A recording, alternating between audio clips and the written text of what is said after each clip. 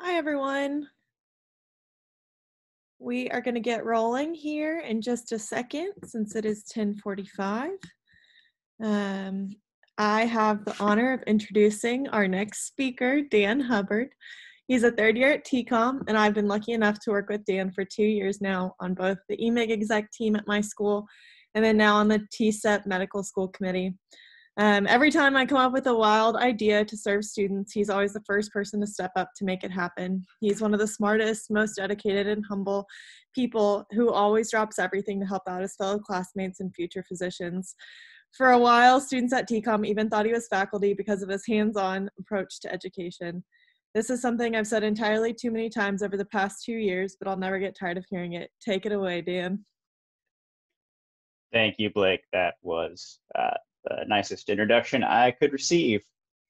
So today I'm going to be talking about simulation rather than anything too emergency medicine specific. As I'm sure you noted from Blake's introduction, I am the least experienced speaker at the conference for emergency medicine, so I'm not going to attempt to step on any toes. However, I have a real passion for simulation and medical education through simulation especially. So I wanted to share that with you today. I'm basically going to be presenting two talks. The long one is going to be on ways I think we can all improve our simulation at any level, whether you're a medical student, a resident, or a future resident, as many of you are right now. And as Dr. Sontag noted this morning, I'm going to talk about sharing my screen here, the same as anyone else.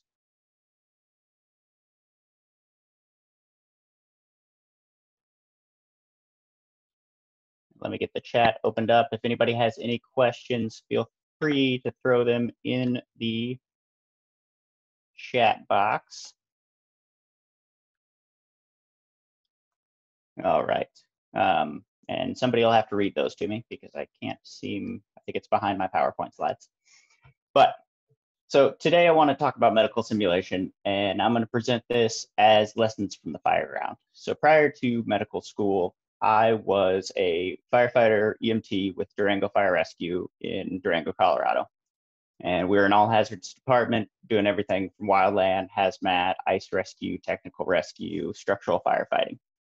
And it seems kind of a strange way to talk about medical simulation. However, I think the fire department is really the best example of effective simulation that I've ever seen in my life. These men and women, they train every day. They use simulation in all their trainings, and they do it well. And I'm a big believer in not reinventing the wheel. And so this is the 416 fire, I believe, in Durango. If you look down there behind the buildings, you'll see a line of firefighters. I believe they actually set this portion of fire to burn back up the hill and prevent the larger fire from coming down onto this house. So I'll share a couple photos of myself to embarrass myself just a little bit. This was back when I was a little bit younger and fitter. And this photo on the left is one of our technical rescues. This is a gentleman, this is a publicly published photo, so it's kosher. This is a gentleman who crashed his bike and had penetrating trauma. And so this is on our way down the trail to the helicopter that is waiting in the valley to fly him to a surgeon. And then on the right, that is a photo of my first structure fire that I got to do anything on. So little rookie me there, trying to figure out, what I'm doing and freaking out, I'm sure at the time, but luckily you can't see it under the mask. And so faking it till you make it has been huge for me all along. And part of this presentation, I'm going to share a few things that I think we can do better that I personally also can do better at. I believe in sharing our mistakes in education so that others can learn from them. And so the first one here is, if you look in that left photo, at one point I wore white sunglasses. So, we'll start off with that one, and then I'll share a few others that maybe are more meaningful. All right. So in the fire department, as I said, I think they are the best example of effective repetitive simulation. They're big believers in practicing how you play. I'm sure any athletes in the room have heard this same thing. As far as when you train, the best way to train is to make it as realistic as possible so that you can get all the little details as well as that bigger picture as you're learning. That's the problem with didactic learning and lectures, is that it can give you one thing, but when you go to the lecture on a chest tube and then you walk into the emergency department, they don't always equate to the ability to perform a chest tube after listening to that lecture on chest tubes. There is loss in that intangible aspect. And so on the left here, this is a task trainer for the fire department. It looks a little bigger than our task trainers. So instead of a central line or something like that, this is a prop that is simulating a roof. And so every once in a while, we have to cut into a roof to ventilate or look for fire extension into that space. And so these two firefighters on the left are using that ladder to stabilize themselves on the roof. You'll look at the lower firefighter. He has his hand on an axe over there, which gives a foothold to the upper firefighter that allows him to cut through that roof. And so everybody has their little task to play in this training. And then the other thing you'll note is that both these firefighters participating in the training are fully dressed up. Nothing's on fire here. This is actually at parking lot level. The captain in the red helmet, he's not standing on a roof. He's standing directly on the parking lot. This is all just a giant prop. But these firefighters, they wear their gear so that they're used to the feeling of the gear and the other aspects of that training while performing that skill. And so when it comes time to perform that skill or do that task or have that little bit of knowledge, those other environmental factors aren't going to influence them. They're not going to throw them off when they need to perform that in a real scenario. And so that's a big part of simulation, is that this is the reason we do it. We do it to improve our process, our means in that intangible realm. You can read a book all day, but when it comes time to practice, I don't think there's any better thing than simulation. This photo on the right is, sorry if I look up here, it's my second monitor, so I can see what y'all are looking at. The photo on the right is actually another photo of me. This is during one of our technical rescue trainings. So Durango, Colorado has a diverse environment, including this is Cascade Creek above us. This is a 50 to 100-foot cliff above a river that goes through the canyon bottom. And so we'll have ice climbers in the winter, and we'll have kayakers in the summer, and swimmers that jump through the pools. And every once in a while, somebody makes a bad jump, somebody makes a mistake ice climbing, and someone has to go get them. And so we try to train as well in all of the environmental conditions that we would making a rescue. All right, so this is my first simulation lab. This is where I fell in love with simulation and really think,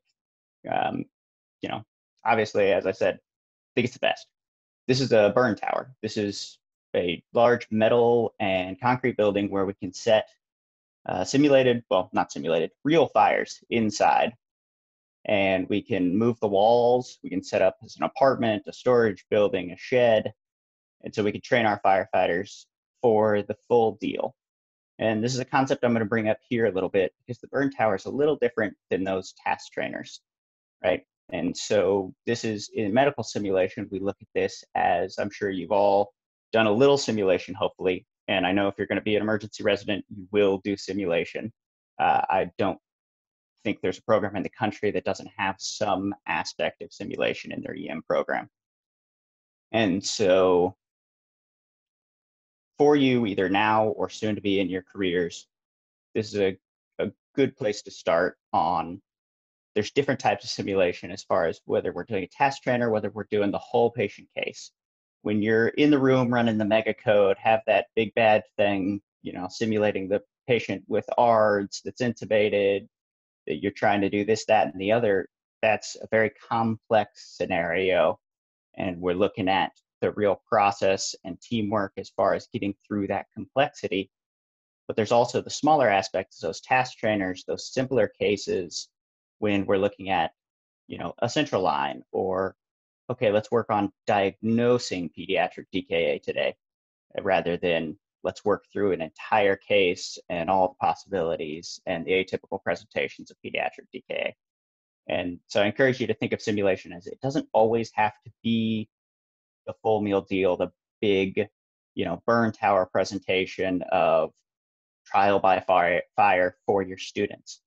This can be something that's smaller. It can be a specific objective that you want your learner to grasp and that you communicate well rather than gets lost in the noise of the burn tower. All right.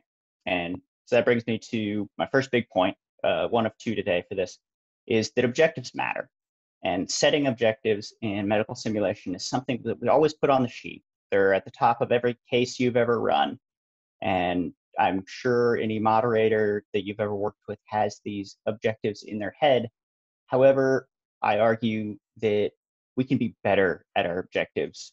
We can set more effective objectives, and I could go on for much longer than an hour on how to set those objectives, but I want to focus on a specific aspect of those objectives, and that's setting objectives to your learner. And I'm going to use this photo on the left. This is of a propane tree, and it's called that because it's a giant iron tree with holes drilled in it, and it's hooked up to a propane line you'll see there at the bottom that goes into that manhole. And we flush propane through it, we light it with a torch, and it shoots flames about 20 to 30 feet in the air, depending on what you're doing with it. And so this is to simulate a propane tank, and somewhere along the line coming out of that propane tank, there's been a break, and that break has ignited, right? So that gas is pressurized, pouring out of a tube as a plume of fire. This specifically would put this fire close to the shutoff valve.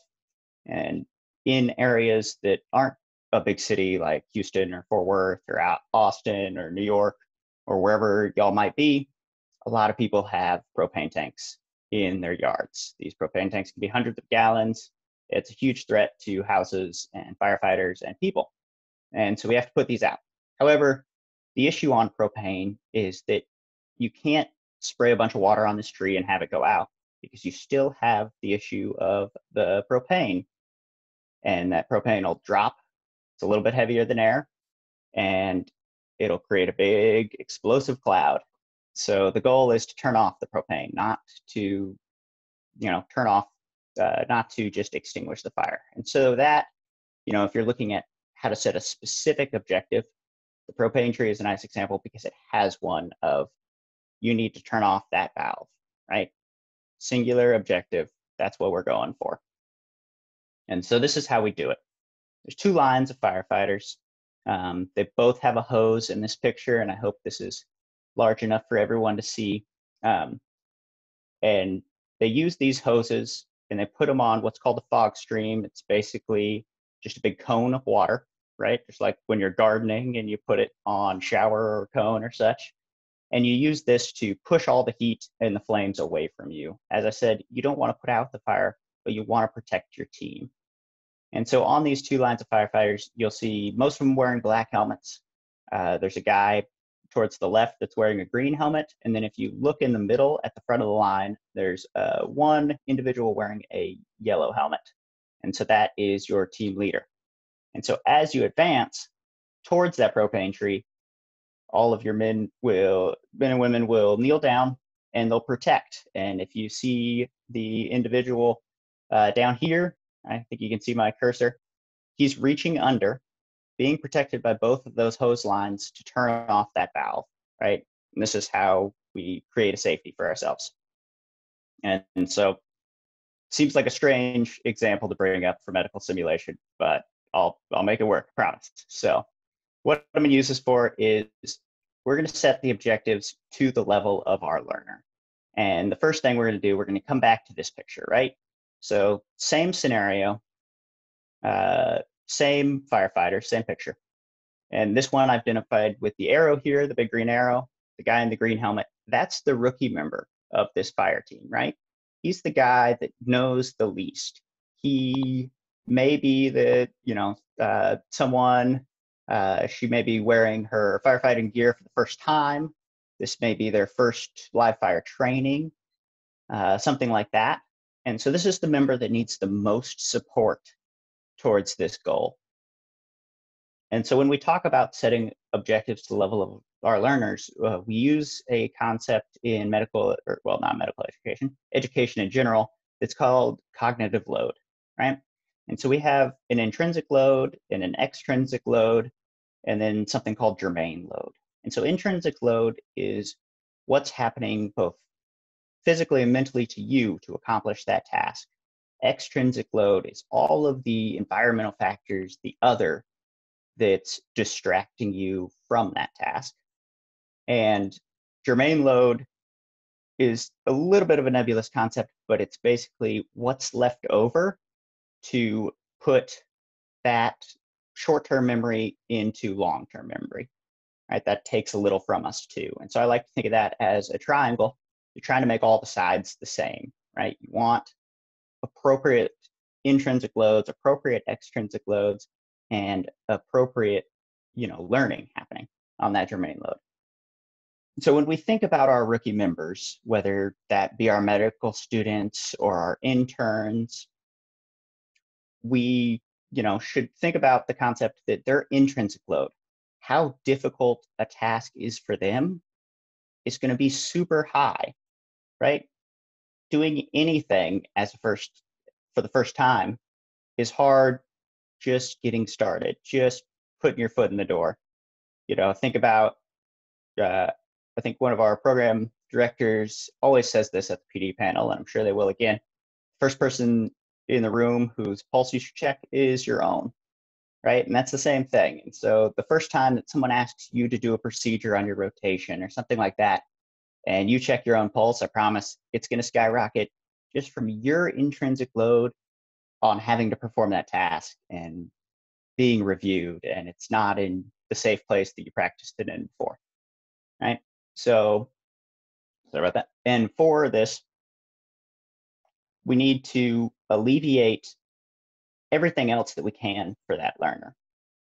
We want to make sure that the extrinsic factors, the distractions, the things we see in competitions that amuse and make us laugh, the dinosaur suits and the hysteric patients and that kind of thing, aren't useful to this first-time learner. We want to make this simulation easy for them so they can accomplish their goal, so that they can really establish that good amount of learning.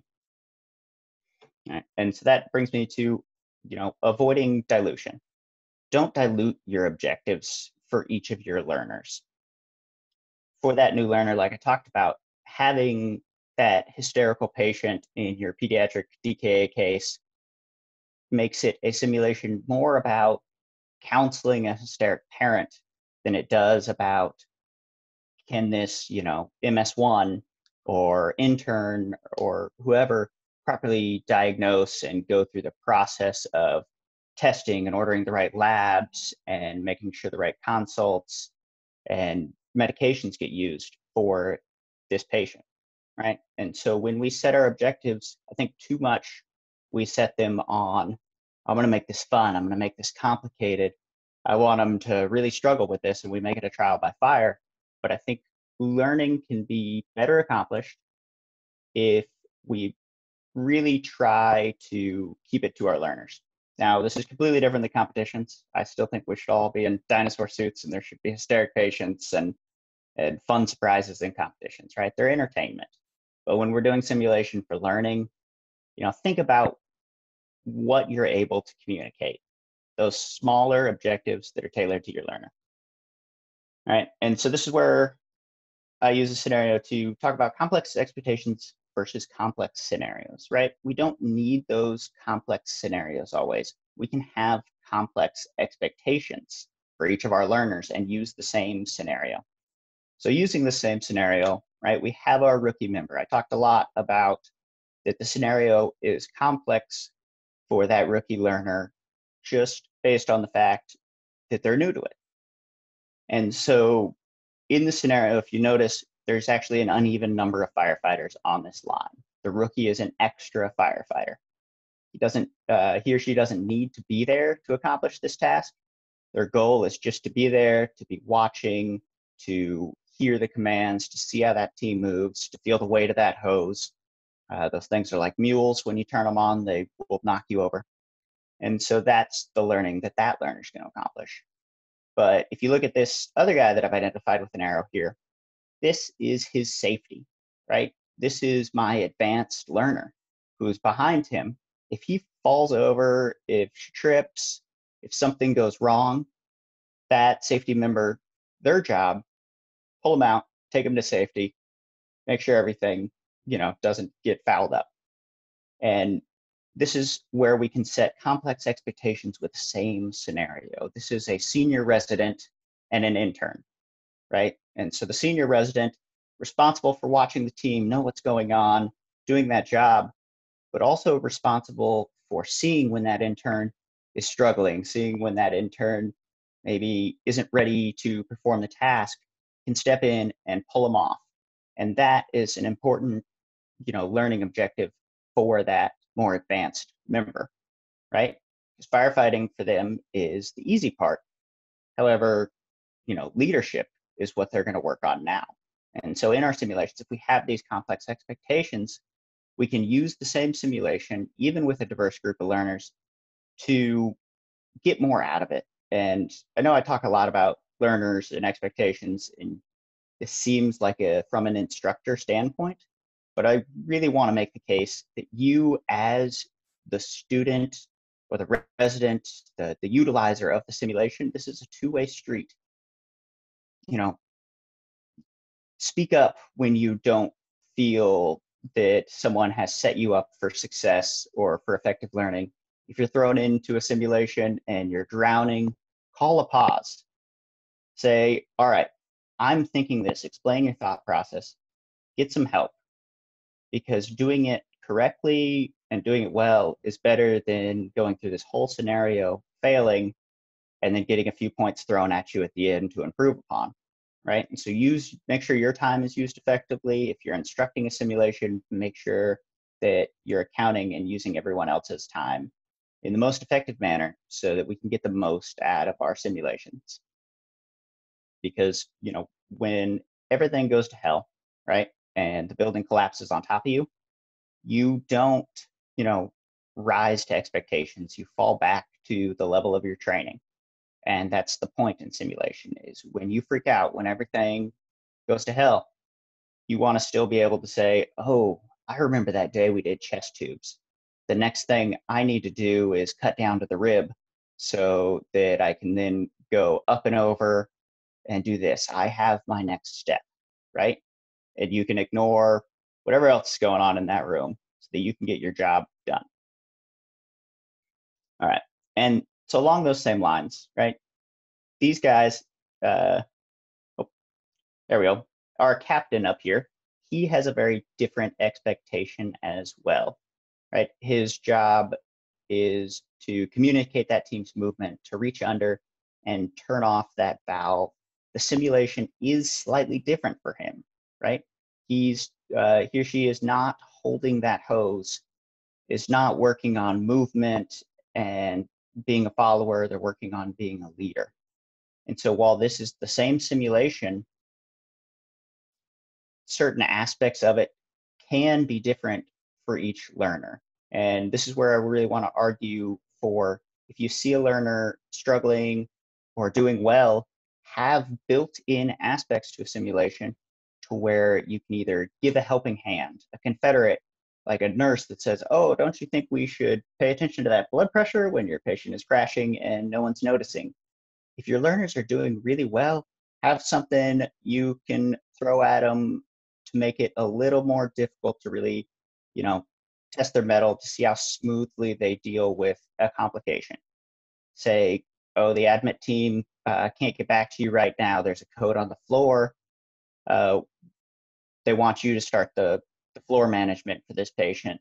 Let them go a little above and beyond if they're a great team. Be able to adapt. All right. So beyond expectations, feedback is the other portion of that. Feedback really matters.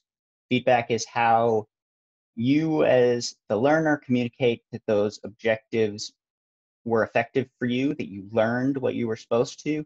And then as the moderators and as the instructors, feedback for them is, it's great to say, oh, let's improve our simulation, what went wrong, what went better.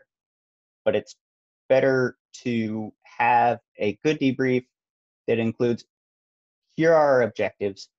Did you learn them? Let's clarify, right? This isn't didactics. If you look at this picture, this is our technical rescue team, and we're above that canyon from the earlier photo. And so this is our debrief afterwards, right? This isn't the best time to go through all of our little didactic points, this, that, and the other thing.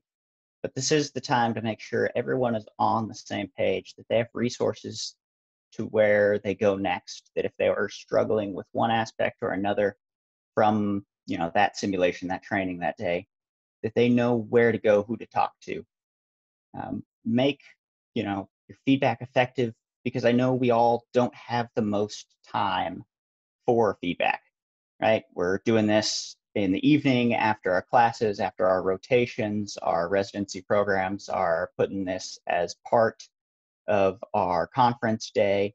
We don't have these big Saturday trainings like the fire department is blessed to have, of where they can get all these people out and do a whole day. So we have to be even more conscious of our time, of what's important now versus what's important later. And a lot of the time when we do the traditional format of a full simulation start to finish, and then we do the debrief, it's not the most effective because things get missed. I noticed that this individual didn't do this at the very beginning of the training, but I forgot that point by the time we got to the end of the scenario and did the debrief. So I can only talk in generalities in these things that don't necessarily help people. So use your debrief to talk about, the generalities. That's fine. That's really what it's supposed to be there for. Make sure you're all on the same page. And then I want to present a strategy for you to tangibly use, both as a learner and as if you're ever an instructor or a moderator, to use to get those smaller points of learning along the way, those points of correction, right? We don't need, we oftentimes think about simulation as, I'm going to throw you in, we're going to go start to finish, we're going to tell you how you did. However, the point of simulation is it's not the real deal. You can pause. You can say, all right, let's take a pause. I noticed this and I want to correct it right now so that it doesn't get integrated into your learning as a correct action, right? Correct those small things here and there so that you don't have to talk about them in the debrief, because they're not worthy of that large general correction.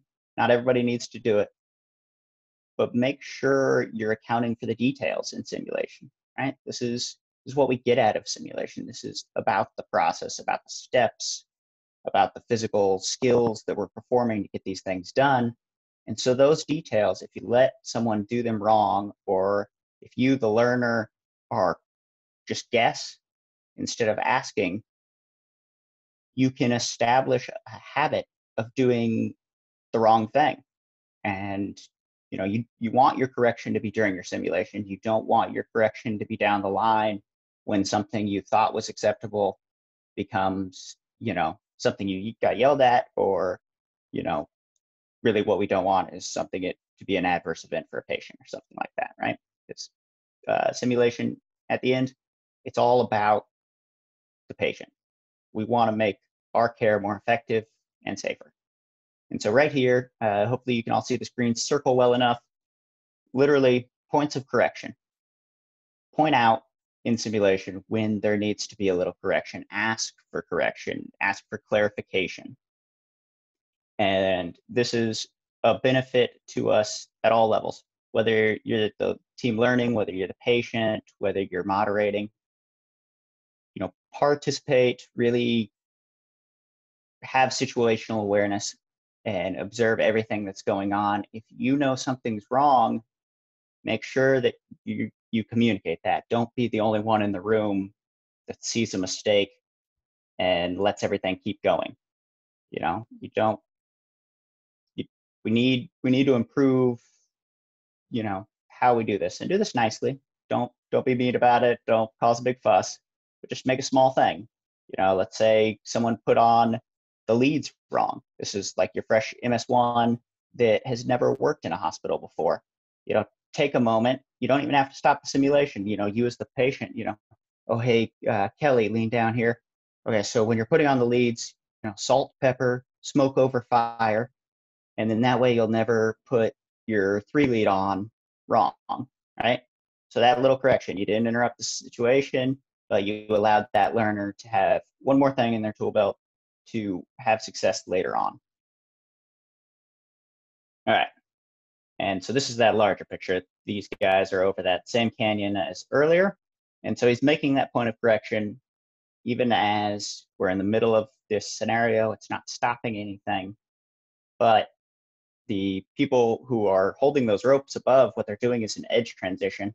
They're using their bodies to pike out and make sure that that litter can clear the edge of the rock. And so as the patient, he is the most effective feedback tool for that, because he's the guy that's getting beaten against the rock if they're doing it wrong, right? And so if you're in the position to observe why it's wrong, you're probably in the position to offer a little bit of correction. And I really encourage you to do that. And so for all of this, a little summary slide. I really believe in having these when people ask questions, so you don't have to remember everything from the talk. Make it to the level of your learner. Don't dilute your message. Don't go for the wild and crazy when you're not competing. Make the learning the most important thing. Have complex expectations over complex scenarios. And then on your feedback, make sure your objectives hit home. Appropriate debrief. Don't leave 5 minutes after a 15-minute scenario to debrief. Have an 8-minute scenario with 8-minute debrief so you can effectively communicate.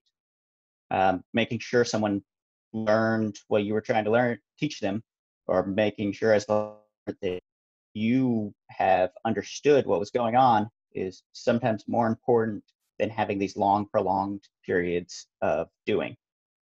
And then, as I said, make those points of order, those little points of correction during your simulations. So I'm going to pause here for just a few minutes for questions, if anyone's got them. And then I'll talk about a virtual simulation platform in the last few minutes of my presentation, just so everybody can take that back to their facility and have a tool during the time of COVID, because I know we're not all getting together and holding hands around the mannequin.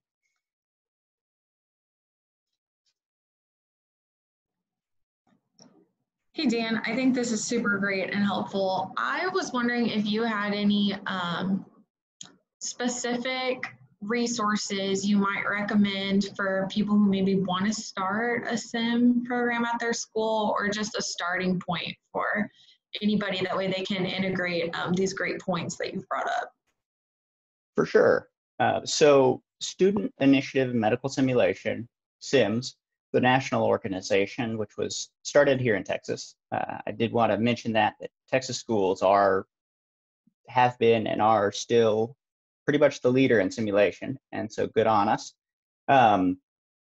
They, on their website, so I believe it's joinsims.com, they have an Apple book that is a Sims primer. And so it'll walk you through those beginning steps. But you can also, of course, reach out to me. You can find my contact on the TCEP page. And then for TCEP, I am still producing it, and I plan to have it available this coming month, and I'll disseminate it to all of our EMIG reps at the next conference call, hopefully. We're going to have a resource page as well. And it's largely going to point to these resources, and we're going to have some blogs on how to do that. And so I will share that with the TCEP community as soon as I can. If you're on this call and you're not a student member of TCEP, reach out to Blake if you're interested in that, and we will make sure to email you a personal invitation when we get that released.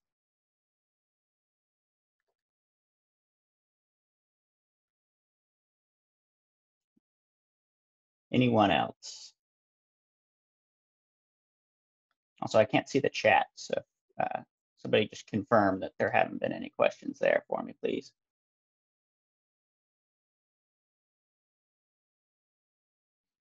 Jamari just put in the sim casebook for everyone Perfect. to take a look at. Thank you, Jamari.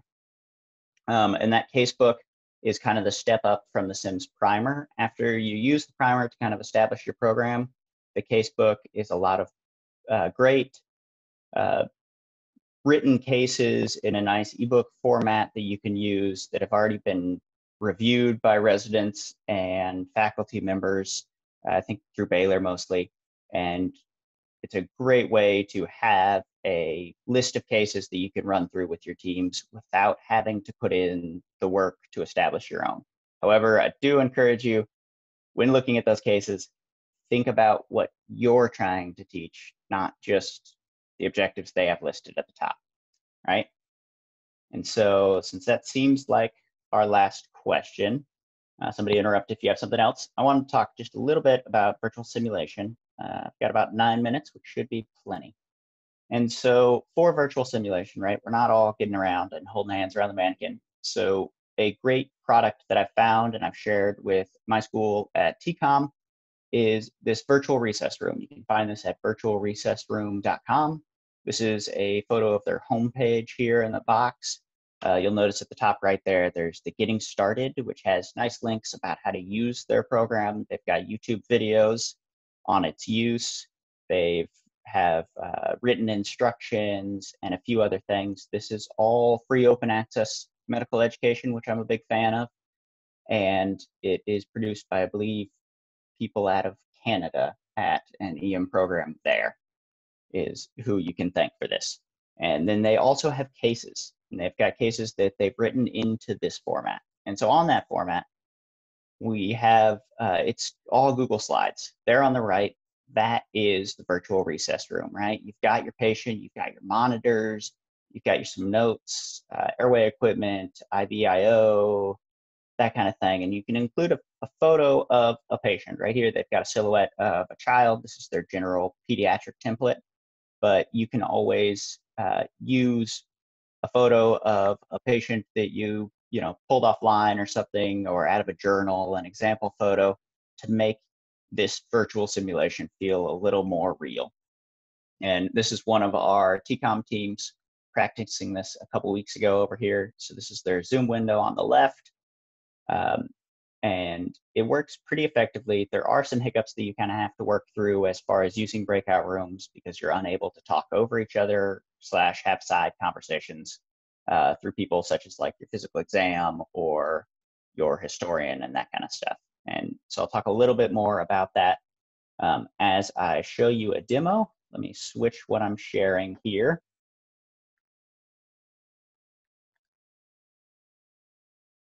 All right. So this is another virtual recess room, and this is kind of how it works. And so I hope everyone can see my clicker well enough here. We've got our curtain that we can delete out of the way when we come into the room. This case, for example, has a little bit more flair to it. As I said, this is a burn patient, so they've photoshopped a photo of a burn patient over the top. After you take off the gown, you can see their photoshopped salami as far as the burns here. I'm not sure whether those are photos of an actual burn patient or not. And then over here, there's the monitor that you can show to people as they use it. You can delete things. You can have a rhythm strip. You can type in your vitals over here so that you can have it change. And all of your learners, while they're on their Zoom call, or you as a learner, as a team, you'll have this Google Slides open in a second window. And so you'll be able to communicate well to each other, but you'll actually have something to look at, something to interact with, something to mimic sim a little bit better, even though we definitely aren't all getting into the sim lab as we used to. And then on this, they have multiple slides here. And so we have medication drawers. You can drag medications. You can drag ET tubes. What I do like about this is it forces people in the simulations to do things that we don't always do, as far as use a specific medication or class of medication, think about what size of ET tube they're grabbing. And so when we're all sitting around the computer and it's a little easier and we don't have things to get home to, we can work on those points of learning and those small points of correction that we don't always work on in the big sim lab because we don't necessarily have time for it. And so work on, using the right size equipment, the right laryngoscope blade, the right type, that kind of thing. You can include photos and lab results in here as well. So you can have chest x-rays that you can reveal when your teams order them. And your moderators can give you EKGs, and you can have your lab values and things. And so the virtual recess room has a lot of these pre-populated cases. I encourage you, if you're going to use this at your facility, to go through, at least edit the cases to make them your own. Some of them are definitely written at a resident level. They're a little complicated. They focus on specifics that I don't think are necessary to force medical students to focus on right now. One focused on ketamine use in a person who had their endogenous catecholamines depleted. Maybe a better thing for medical students to focus on is the 90 times we do use ketamine rather than the one time we don't. So look at these cases beforehand, but you can use this format. You can make it your own. You can replace whatever you want in here. And hopefully this is an effective tool you can bring to all your learners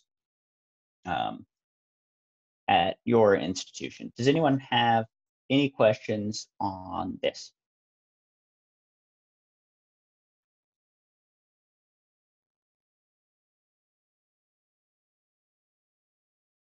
And again, this is virtualrecessroom.com.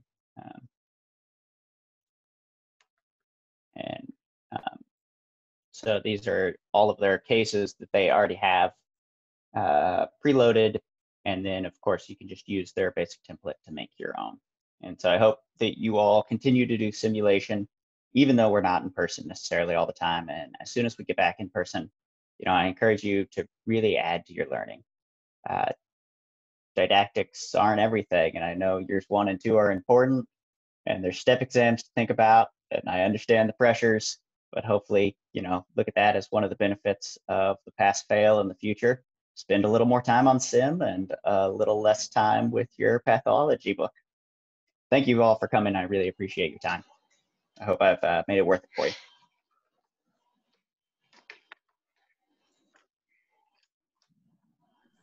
All right, if anybody has any questions for Dan, this is the time to ask them. All right, otherwise, thank you, Dan, for sharing your personal experiences, how they tie into medical sim, and then like different resources that everybody can use, especially during like this weird time where we can't get together. I don't think I'm alone in saying whenever I grow up, I want to be as cool as Dan. So we're gonna go ahead and break for lunch. So go refill, grab some more coffee, make sure to hydrate, and then we're gonna start our EMIG lunch and learn at 11:50 if y'all want to jump in back at that time. All right, I'm going to go ahead and put up a schedule slide just so y'all know everything that's going on this afternoon too. Angela's the greatest. If anybody had missed us saying that 6 or 7 times today, as well as Blake so organized for her work, hard work on sending y'all all the emails and things as well. Last thing, if you have some downtime, check out Angela's QR code. I've talked about it in every meeting, but truly the coolest thing ever. You can hold your camera over it and go to the link, and it pulls up every single social media account, every single website for all of the programs we'll be hosting later today. I really recommend you take some time and look at it. It's an awesome, awesome resource, and I still don't understand how she did it, but it's really cool. So take some time to take a look at that too. And I just wanted to plug, it was Lauren's idea. I just brought it to life, but definitely Lauren started the chain of events. Girl, no, you made it happen.